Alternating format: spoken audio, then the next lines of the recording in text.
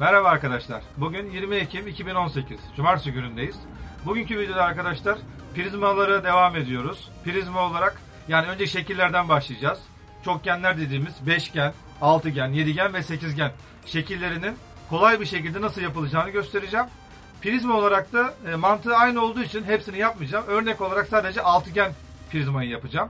Altıgen prizmanın çizimiyle beraber nasıl kesilecek, nasıl yapışacak onu göstereceğim. Şöyle kağıt üzerinde göstereyim arkadaşlar. Gördüğünüz gibi üçgen, kare, beşgen, altıgen, yedigen ve sekizgen olarak gidiyor. Bunun kolay bir yolu var. Mesela üçgende üç kenarda bir tane üçgen var. Dört kenarda iki tane üçgen var. Beş kenarda üç tane üçgen var. Bunun formülü de şöyle. Yani kaç tane kenar varsa eksi 2 yapıyorsunuz. Atıyorum mesela beşgende eksi 2, 3 tane üçgen var demektir. Altıgende eksi 2 dedik. 4 tane üçgen vardır. O şekilde gidiyor. Bunu niye söylüyoruz? Yani üçgenlerin iç açısı toplamı 180 derece olduğu için buradan demek ki bir tane üçgen var 180 derece. 2 tane üçgen var 360 derece. Bölü 4 90 derece. Beşgene örnek verelim. Mesela 3 tane üçgen var dedik. Yani 3 tane 180 derece 540 derece yapar. 5'e bölersek eğer 108 derece. Demek ki beşgenin bir kenarının açısı 108 derece. Bugünkü örneğimizde altıgen yapacağımızı söylemiştik. Altıgeni ele alalım. 7 ve 8gen de aynı şekilde gidiyor. Hemen altıgeni de göstereyim. Altıgen 4 tane üçgen var dedik. 180 dereceden 720 derece yapar. 6 kenar olduğu için 6 köşe yani bir köşesi 120 derece. Demek ki bir altıgen yapacağımız zaman da her bir köşe açısı 120 derece olacak. Yedigen de aynı mantıklı arkadaşlar. 5 tane üçgen yedigende var. 5 çarpı 180 dedik 900 derece. 128.50'di. Bu biraz küsuratlı çıkıyor. 128,5 derecede olabilir. Sekizgen de aynı şekilde 6 tane üçgen var. 6 çarpı 180 1080 derece yapar. 8'e böldüğümüz zaman 8'den yapmak için de demek ki her bir köşesi 135 derecede ölçecek şekilde bir şekil yapabiliriz. Bunların mantıkları hemen hemen aynı arkadaşlar. Dediğim gibi hepsini yapmayacağız prizmada. Yani demek ki atıyorum mesela sekizgen prizma yapacağımız zaman 8 kenarlı açılım olarak 8 kenarlı bir şekil yapacağız ve altına ve üstüne sekizgen yapacağız. Üçgen işte dörtgeni zaten yapmıştık. Üçgeni de yapmıştık. Beşgen de var. Altıgeni yapacağız. Bugün örnek olarak altıgeni yapacağımızı söyledik. Altıgenin önce ben şimdi çizimini göstereceğim kolaylı şekilde. İki şekilde çizim var arkadaşlar. Pergel yardımıyla veya açıölçer yardımıyla yani iletkiyle çizimi var. Şimdi 2 santim 3 santim olabilir. Ya diyelim örnek olarak hani 5 santim kenarında bir altıgen yapacağız diyelim. Şöyle arkadaşlar 5 santim yarıçapı olacağı için çizeceğimiz dairenin 2 tanesi 10 santim. Şöyle 10 santimlik bir doğrumuzu çiziyoruz. Şöyle 10 santimlik doğrumuzu çiziyoruz. Tam ortasından 5 santimde şuradan pergelimizin geçeceği yerlere bakın şuraları işaretliyoruz. Tam şuradan geçecek daire.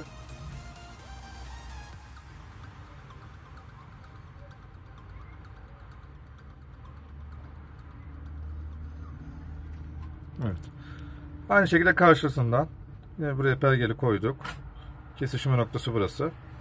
Kesilecek şekilde diğer dairemizi de buraya çiziyoruz. Evet. İki dairemizi çizdik.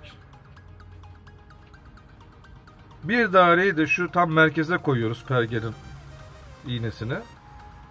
Bir dairede bakın oynatmadan şu iki daireyi kesecek şekilde yukarıdan yaptık. Bir de şöyle aşağıdan yapıyoruz.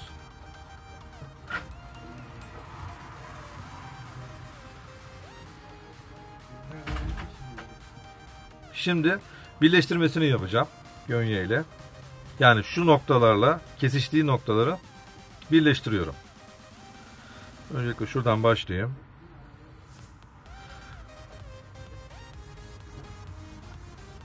Kesiştiği noktalar. Şu üst tarafı da.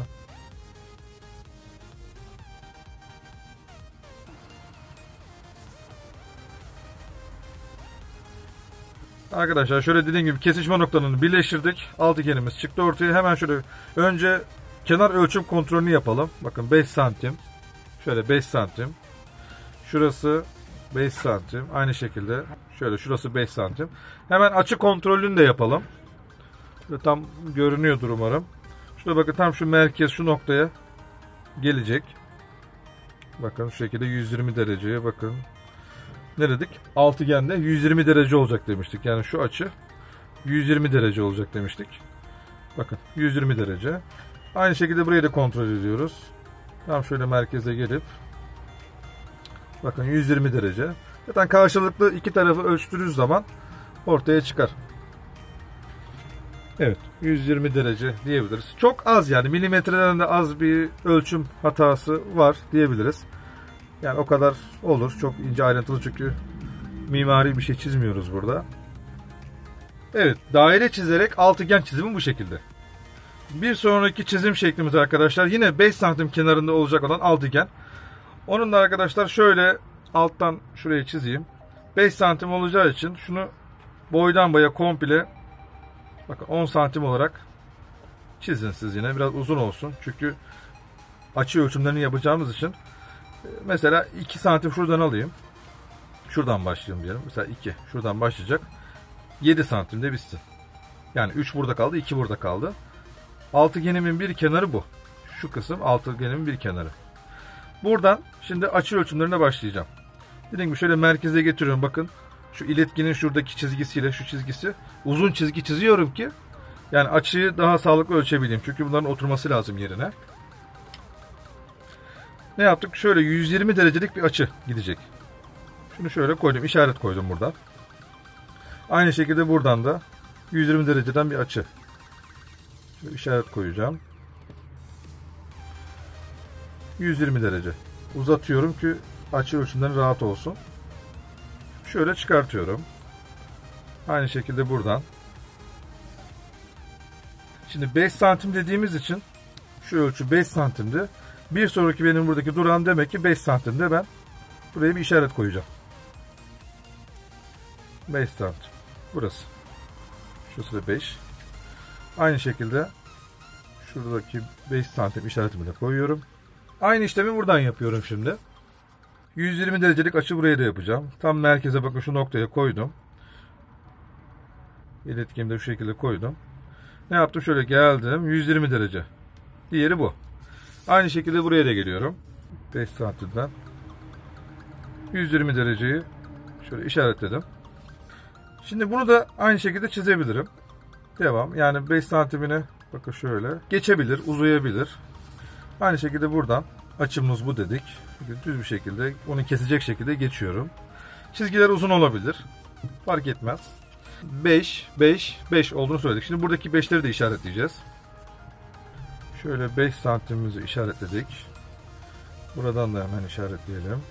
Önemli noktaya geldik. Şimdi bakalım şu iki çizginin arası 5 santim gelecek mi? Şimdi hem sağlama yapacak aynı zamanda. Dönüyordur umarım. Şurada 2 milim bir kaymamız var. Dediğim gibi bu açılı olan biraz daha zor diğerine göre. Yani şu daire çizimindekine göre daha zor bu açılı.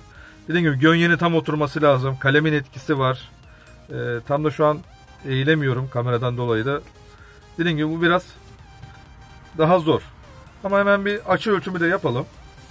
Mesela şu üstte çizdiklerimizin açı ölçümünü de yapalım. Şöyle 120 derece gibi. Bakın biraz şu aşağıya kaymış. Daha aşağıda olacak. Bu sefer de kenar açısı. Yani kenar ölçüsü düşüyor. Bakalım burada 5 santim mi? Evet. Yani aynı hemen hemen. Dediğim gibi milimlik şöyle oynamalar var. Evet. Diğer altıgenimiz bu. Altıgeni ele aldığım için yani altıgenin bir kolay yolu daha var arkadaşlar. Bakın şöyle fark ettiyseniz şu çizgileri devam edersek şöyle. Aynı şekilde bakın şöyle devam ettim. Şu çizgiyi de devam ettim şöyle. Diyelim birleştiriyorum. Bir yöntemi daha bakın şöyle ortaya çıkıyor. Hemen biraz kabaca çiziyorum şu anda. Üçgeni gördük değil mi arkadaşlar? Bu eşkenar üçgen. Eşkenar üçgenden de altıgeni yapabiliyoruz. Eşkenar üçgende nasıl yapılır? Diyelim yani kenarı 5 santim olacak olan bir altıgen yapacaksak bunu 3 ile çarpacağız. Yani şurada bakın 5 santim, 5 santim, 5 santim, 15 santim kenarı olan bir eşkenar üçgen. Yani 60 derecelik bir eşkenar üçgen yapıp sonra bunu 3'e bölüp bakın şuralarda 5 santim kalıyor. Aynı şekilde bakın burası da 5 santim. Şu parçaları zaten ayrıca çıkartırsak altıgenimiz kalıyor. Yani nedir diyelim 2 santim ya da 3 santim.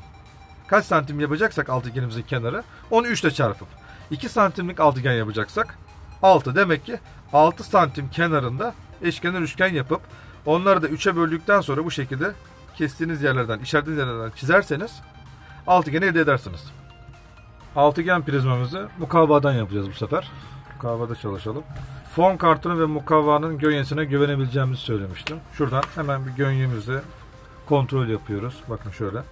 90 derecelik açıyla kesilmiş zaten dik bir şekilde. Bunun gönyesine güvenebiliriz demiştim. Altıgenimiz 5 santim kenarındaydı. Bu biraz büyük gelebilir buraya. 3 ya da 4 santimlik yapalım. 4 santimlik altıgenler alta ve üstte. Buraya da 6 tane böyle yan yana kenarlarını yapacağız.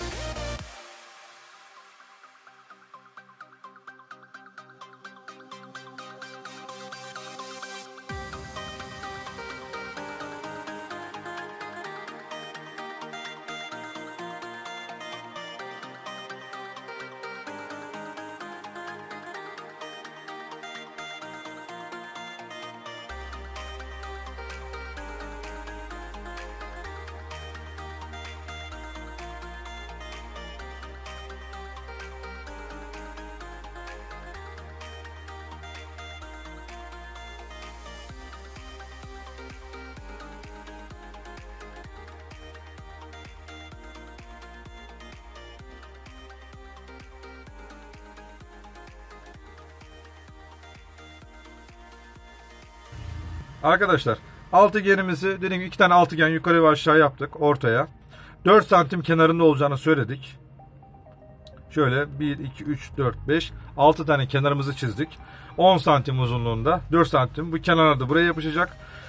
Daire çizme yöntemiyle yani pergel yardımıyla altıgenimizi çizdik.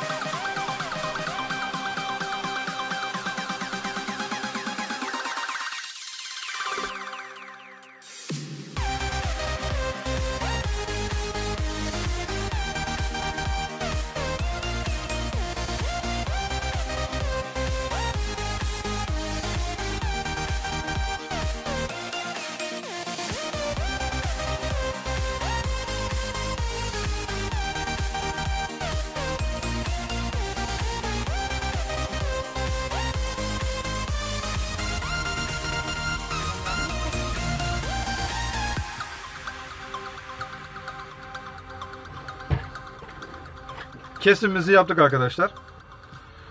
Mukavvayı katlarken bir kolay bir yöntem daha söyleyeyim. Yani daha kolay katlanması için şöyle cetleri koyun arkadaşlar. Bir bıçak çok keskin olabilir. Bıçak değil de şöyle makasın bir kenarını şöyle üstünden geçebilirsiniz çizgilerin. Hafif şöyle üstünden geçiyorsunuz. Şöyle çiziyorum. Rahat katlansın diye. Ve bu çizdiğim yerler dışarıda kalacak.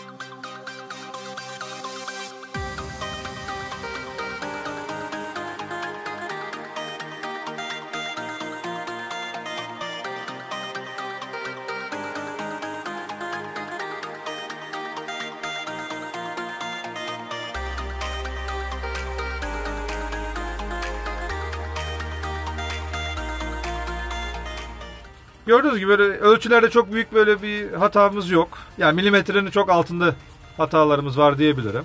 Yani genel olarak durumu iyi. Çizimini yaptık. Bu şekilde yapıştırdık. Tabii çizgiler dışarıdan görünüyor. Şu çizdiğim müsvedde şeyler dışarıdan görünüyor. Ama dediğim gibi siz isterseniz bunu fon kartondan yaparsanız daha güzel olabilir. Ya da bu yaptığınız mukavvadan yaptığınız ürünü, yaptığınız şekli herhangi bir renkli fon kartonuyla kaplayabilirsiniz bu şekilde. Ya da bu çizgilerin görünmesini istemiyorsanız makasla çizim yaptığınız şeyi tam tersinden, içinden yaparsanız tersini çevirirsiniz. Bu şekilde gözükmez. Altıgen prizmamız bu şekilde arkadaşlar. Bir sonraki videoda görüşmek üzere. Kendinize iyi bakın.